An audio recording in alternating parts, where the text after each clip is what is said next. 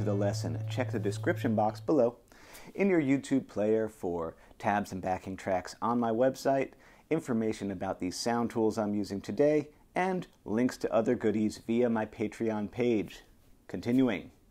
Okay, so the essential progression that I'm summarizing, is A minor, D minor, E, A minor, F, E, F, E. This is a progression I've had, floating around, probably since like the year 2000. So, first thing I wanted to do when I Andy summarized it,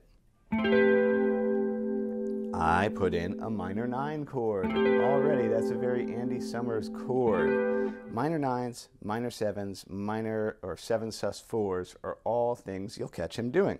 So that opening A minor 9 chord is, here we are, up at the 12th fret on the A, 12, 10, 12, 12. By the way, this beautiful guitar is for sale at blackmoonguitars.com. My friend Robert made it. I like it a lot. All right, there's our first piece. And then I put a little melodic connector just because it was, I don't know, it came to me. That's not really Andy Summers, but it's nice. A little on the B string, 10, 9. Here comes a D, minor 7, sus4, very Andy Summers choice. Yeah, you'll catch him do those as well. So that is, if we start with a D minor shape here at our 5th fret standard bar chord, remove the pinky, that turns into a minor 7. Put the pinky out on the 8th fret there of our B string, that gives us a 7 sus4. Very cool. Now, on the E7 that's coming up, or the E, that's kind of getting into another thing that I'll see him do. So he'll do big glassy chords, but he'll also kind of arpeggiate things, you know, intermittently, or depending on the part of the song, pre-chorus, chorus, and things like that. So I am visualizing this E7 chord, which is our Born on the Bayou E7, but I'm only going to aim for 6th fret of the D, 5th fret of the B, so there's a gap. And again, I'm kind of playing around melodically with that. Get that 7, get that 5, 7. And here comes an A minor. Again, yep, these are all like choices I catch him do. Choices I catch him do. The Eric Haugen story. So if this is an A minor, I'm going to reduce it to the upper part.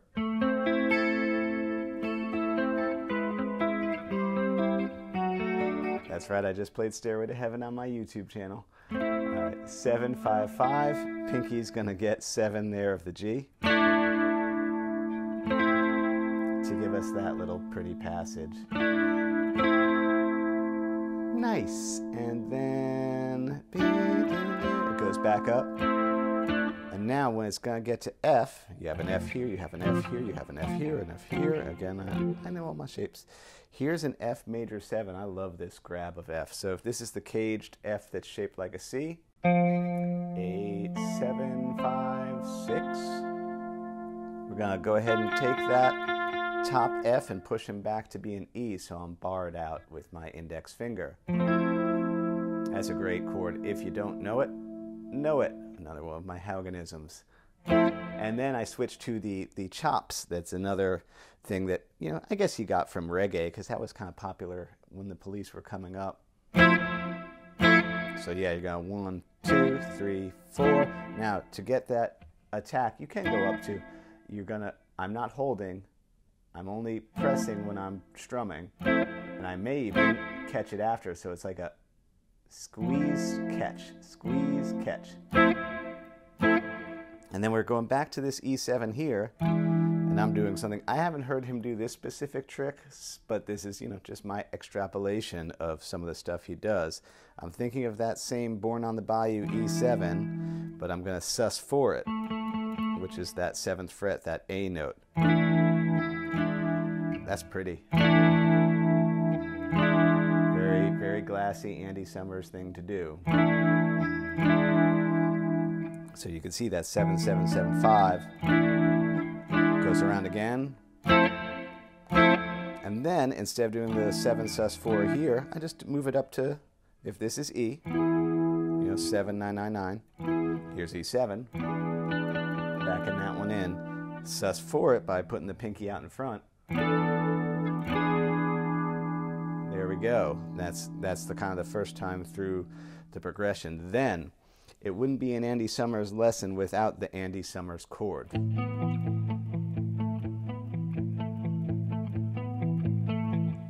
Hello.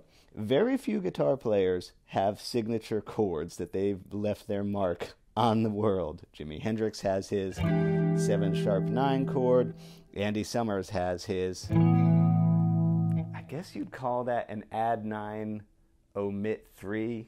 I don't know. I call it the Andy Summers chord. And it's a tough one for those of you who have pinky troubles. My heart goes out to you because it is hard. 5, 7, 9. Matt Gilbert, I know that this is tough for you. I'm sorry. 5, 7, 9, out there. There we go. Now notice I am not doing power chord and then pinky out. I think it's a little easier on our hand for it to be those 3. And of course my thumb is not up here trying to do this. It's not going to happen. Now, and palm muting. I mean, this is, straight out of that. Every Breath You Take. The weirdest stalker song that became popular. It's a great song, a beautiful melody, but it's creepy lyrics. But yeah, so I mean, I'm coming around again. This chord subs in for an A major or A minor. So there's our arpeggiation.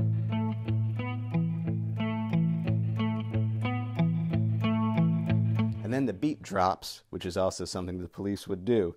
You can't really do an Andy Summers lesson, I think I'm on screen, hi, without talking about Stuart Copeland and Sting, to be fair. The 3 of those guys, the way they played is why the Police, each one of them separately, not the same as how they are together.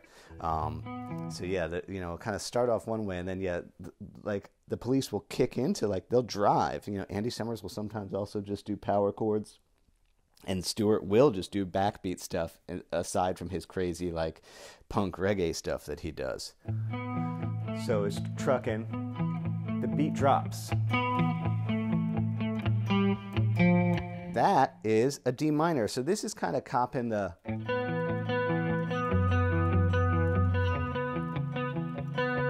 What's that? Is that do-do-do?